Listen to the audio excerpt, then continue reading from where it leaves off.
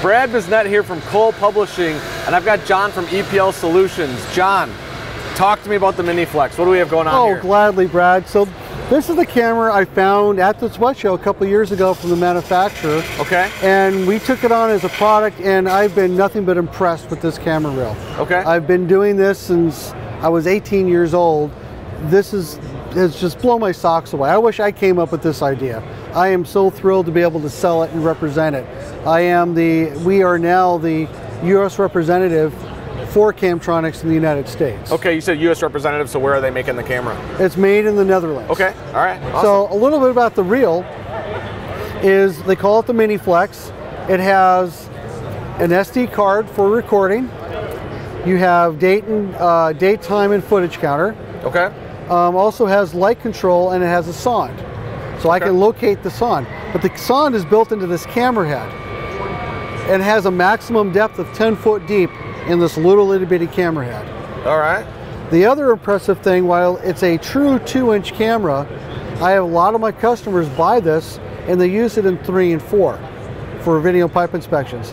I don't sell it for that, but it's an amazing camera for 3 and 4-inch pipe.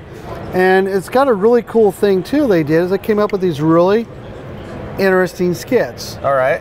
And what they did different with the skid is when it goes on, they have an O-ring that keeps it together. You snap it on. So now you have a centering guide. Okay, all right. And the design is, if you're going down and you do get stuck, the skid will just pop right off. Got it. And you won't get the camera stuck. Just the skid comes right off the camera. Okay. The other intensity on the lights I'm going to show you here. So when you turn it on, there's no lights. I'll turn the lights up. Oh, and they're blinding. Yeah, look at that. Those things are blinding. Illuminates a 4-inch piece of pipe just wonderful. Exceeded my expectations. Yeah, I bet. Wasn't expecting it. Now, the really cool thing with this is how well does it actually push? Because we advertise, goes through P-traps, makes a lot of turns, and goes through a toilet.